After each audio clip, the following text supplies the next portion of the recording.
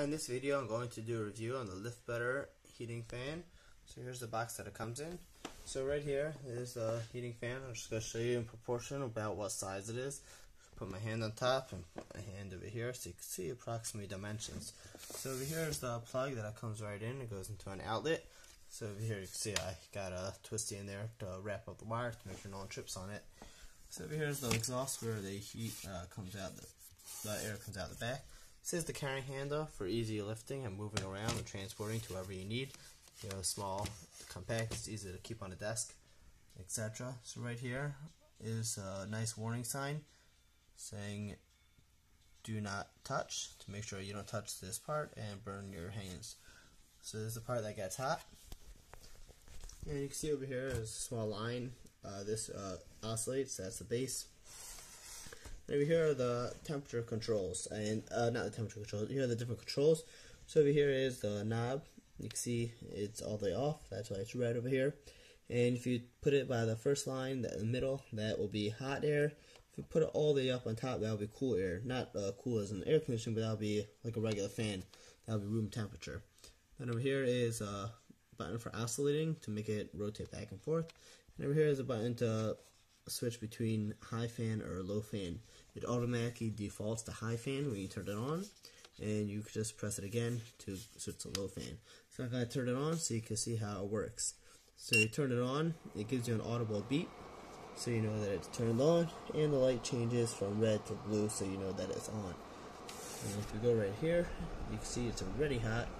It only took about 2-3 seconds maximum for it to get hot, which is a really nice feature.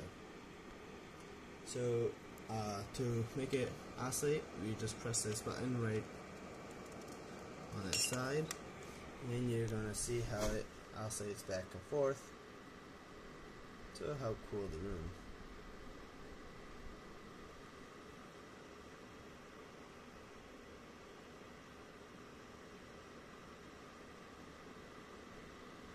If you want to make it not blow as high, press the button, and you hear how it got a little quieter, and the fan got on the lower setting. Switch to cool, you just tilt this up, and you hear that audible tone, so you know it's switching to cool, and you can feel it still hot, but you give it a minute, it'll not be hot anymore. When you turn it all the way down, it turns off. You notice how it stopped rotating, but you can still hear it. The reason why you still hear it, it's got a safety protection feature that after you use it, it stays on for an extra minute in order to cool off this front grill. Because the problem is, if you're using the heat and then you turn it off, and then someone could walk by right afterwards and burn themselves. So this way, it will cool it off, so if anyone touches it afterwards, it won't get hurt.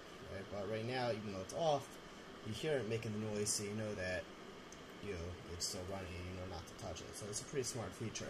It's also got tip over protection, that if you turn it over like this, right, in case it gets kicked or someone trips on the wire, then it makes it that the heat automatically turns off.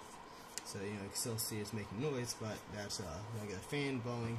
It's not the heat part.